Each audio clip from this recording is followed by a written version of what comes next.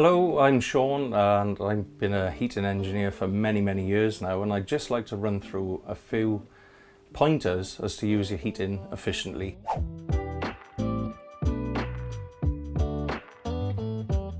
What we have here is a Worcester boiler, and this is generally one of the most popular boilers that we have.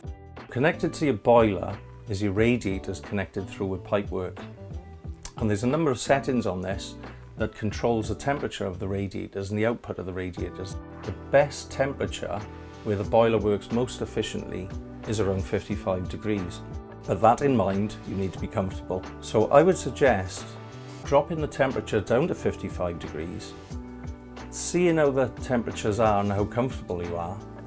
And if it's not quite warm enough, just push it up in increments until you get a comfortable heating. The hot water on this is set at 60 degrees, which is about the norm for that. If possible, you could drop it down, but not too much. But generally, washing up, doing dishes, especially Sunday, after all your dirty pots and pans, then we tend to leave it at 60 degrees. Also on this boiler, you notice the pressure gauge. Now sometimes this pressure gauge can drop. Now there's something we can do about that, and we can look at our user handbook. Sometimes on the fascia, it'll tell you how to repressurize your boiler. But on this particular model, there's a little lever underneath. And what I can do, I can pull down on this little lever, which will allow more water to enter the system on the boiler. Try not to cover your radiators with anything that's going to stop that heat emitting from them. So tea towels, wet towels, anything will stop that, even as far as furniture.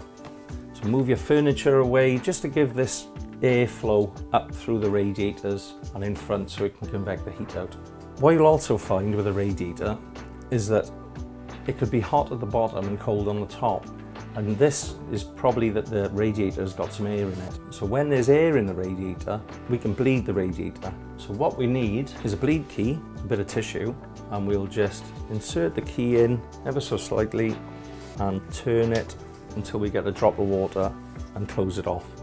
Also on your radiator, you'll probably have a thermostatic radiator valve. Now we call it a TRV. This controls the air temperature around the radiator and shuts the radiator on and off. Now depending on what you set this at is what temperature this radiator is going to stay on. So if we lower this down to around about 3, which is probably around 18 degrees, then again it's going to save us money. And we can turn these down in bedrooms where ideally bedroom temperature around 18 degrees. We can lower that down or even further to 2 and still feel comfortable. This is a very popular type of programmer. When you're not at home, you can program this to come on and off at certain times, so that you haven't got that heating on constantly. What the room thermostat does is controls the air temperature that will turn your heating on and off, so it'll turn your whole system on and off. So you'll generally find this in hallways and in colder parts of the house. What we do is we'll set this to a comfortable temperature.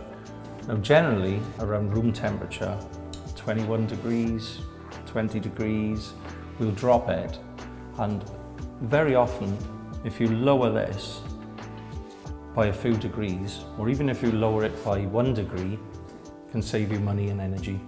So, just to summarise, make sure that the heating control temperature on the boiler is lower. Aim for 55 degrees if you can, but make sure that it's comfortable for you. Your thermostatic radiator valves and your radiators, try not to cover them. Keep them free to let that warm air circulate around the room. Also, your room thermostat, lower that down if possible.